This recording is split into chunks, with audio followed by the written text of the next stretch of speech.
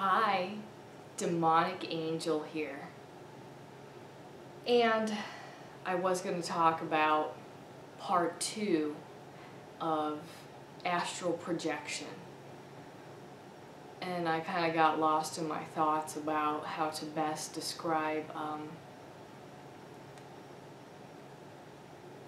how the dead suffer on the astral plane. But I figured I would just kind of tell a story tonight instead that you know, kind of reminds me of the topic of the astral plane. So I will do part 2 soon, but for tonight I'm going to tell my true experience and recent story for you guys. So I've moved a couple times recently, and my partner and I got a home together, and I met the woman who died here at this place before I even came here. So basically, we were just looking for places, and I hadn't been to the home that we ended up being in yet. And I usually have vivid dreams, but this was very real, like it was physically happening, because I could see lights and smell smells and that kind of vivid imagery and sensation. So before I ever set foot here, I dreamed normally, pretty much, except of how vivid it was. So the dream starts off where I'm running through like a forest, and it's like at the edge of a town. So it's raining, and it's just lots of greenery, okay? But there's this little town and maybe like a lake nearby, or some kind of body of water. And at first, in the dream, I'm not really sure what is chasing me, but I just start heading towards the town for what I perceive as the safe feeling of the town in the dream. And as the dream goes on, it becomes that feeling of what was chasing me was this first boyfriend that I ever had, who was abusive to me, and he was chasing me as like this shadow figure person.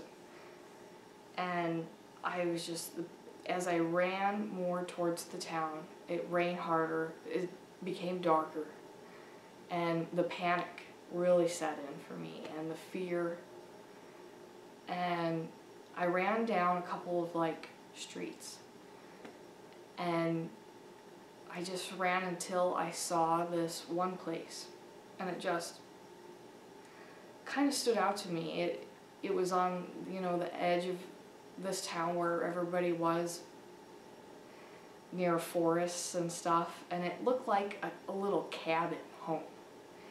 And I just saw the lights, and I ran to it. And this woman answered the door, and she was probably about 40 in my dream.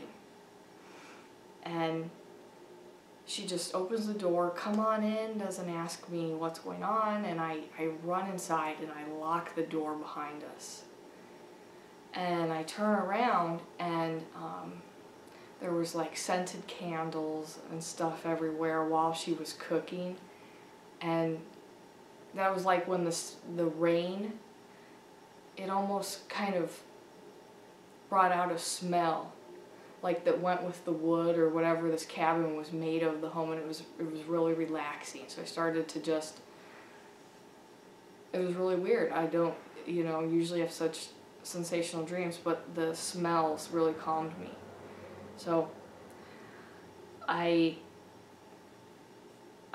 start talking to her, and I'm like, somebody is following me, don't let them in, please help me, and I'm just panicking like that.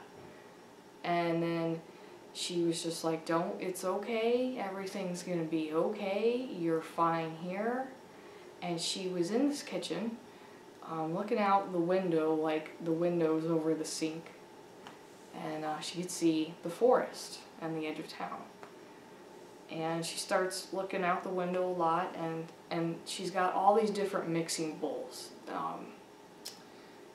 One looks like maybe a fudge batter, and another one is like soups, and big handful of bowls. And she starts telling me everything's gonna be okay while she starts stirring, and then she'd go to the other bowl and stir some more, and another bowl and stir some more. And she's just, even though she's frantic in the dream and stuff, like a little bit OCD, I was very calmed, and I just knew I was going to be okay. And so she starts telling me, without me saying anything else, oh, it's going to be okay. This is the right thing to do. There's no such thing as the right time. And she's saying all these like deep things while she's continuing to stir through her mixing bowls. And I just, that picture in my mind popped up in the dream of me having my daughter, and that there's no such thing as the right exact time, or like the things that are in my past. I've got to go forward, and it's going to be okay. This is the right next step for me, and it's part of the life experience that I need to taste. That adulthood, motherhood, part of the journey. So it was very calming, and then she was looking out the window still and said, boy, I sure really miss him a lot. Like, just with this longing look on her face, and you could just tell, like, she was searching for something very meaningful to her while she's still stirring her pots and running around. Kind of had her hair frizzled out, like she's got flour and stuff all over her apron, and she just, a little OCD, but a very nice lady. And as I had those feelings, wash over me and really calm me down, I really, felt like I was safe. The dream ended, and I was able to go back to a dreamless sleep. And then, like, the next week, we went to the place that we would eventually get, and the agent said, well, yeah, this elderly woman passed away here not too long ago. And my partner joked and was like, oh, I wonder if she's still around. And I just said, oh, no, she's not. She went to go be with her husband. And how do you know that? Well, then I remembered when she was looking out the window in her dream, well, she said they were going to be together forever. Like, and that to me meant she wasn't here. And she isn't. And of course, even though I saw the woman as middle-aged in the dream, it was just, that's part of this whole astral plane thing we've been talking about. She projected herself in that way to a time in her life where she was searching about how to struggle, like find the meaning in the struggle of these things. And I think that the bowls represented, children that she had. and she was trying to make it and stir it her way. You know, she thought of them as her creations, which children are, but so, you know, I just was like, there, she's gone to heaven to be with him. She missed him, and I knew she had a nice life. Well, the funny, I guess the funny part is, you know, our first day here, I found hundreds of nails in the walls from where, but real close together, like she was hanging up a picture and it wasn't at the quite right angle, and then rather than rip the nail out of the wall, she just tacked another one right up. And this lady kept all her paperwork down to like her manual for the microwave. And so it just was like, made me laugh. Like, she was so OCD in the dream, and here was evidence of that's how the way that she actually was. And it's still sometimes, you know, is uncanny, or yeah, I feel that real sense of synchronicity, and it's really a special thing to me. So I kind of shared it, even though it probably seemed more special to me than it sounded to you guys. That's generally how I experience like the astral plane now. No, I mean, obviously not all of it's pleasant, but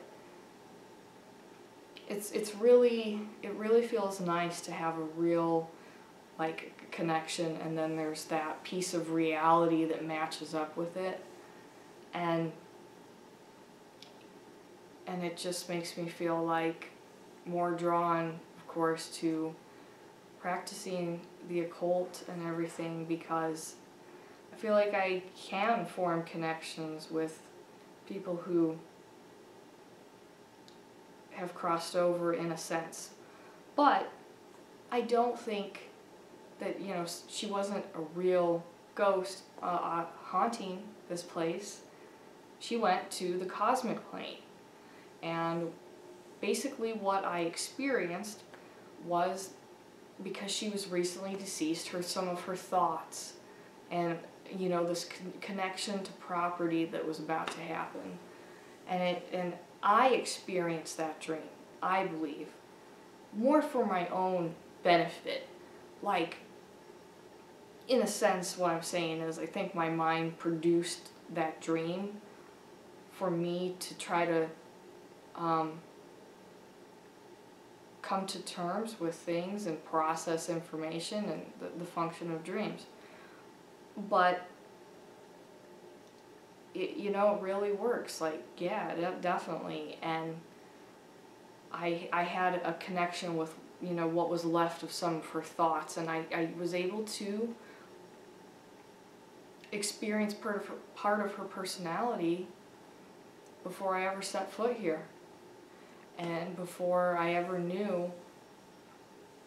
And I guess my one last side note to this story is, later we were looking up her name for some reasons related to the house, and my partner looked her up, like, online, and he found her Find a Grave, which is a great website. I have spent too much time on that. But she, on her headstone, buried next to her husband, who died a long time before she did, it says "Together Forever." And that's what she said to me in the dream when she was looking out the window. And then the other thing was, her husband they lived on the northwest coast of the U.S., so that's very foresty, and at the time he passed away, that's where they were living, and they brought him out to the southwest. And, you know, now they're buried together. So, you know, that was just another real piece of it. It's just like, in that moment in the dream, I didn't think about how significant that, but it stood out to me, because it wasn't a long conversation with her. It's, you know, thoughts, and telepathy and stuff like that in dreams. Well, I hope you guys enjoyed tonight's little personal story video. Please consider donating to me on Patreon. I am a struggling new mom, and I would love to be able to get better equipment and be able to really dedicate more time to the occult. So go to the links on my Patreon, and I just created a Twitter account for Demonick Angel, so I'm pretty stoked about that. And thank you guys so much. Have a good night.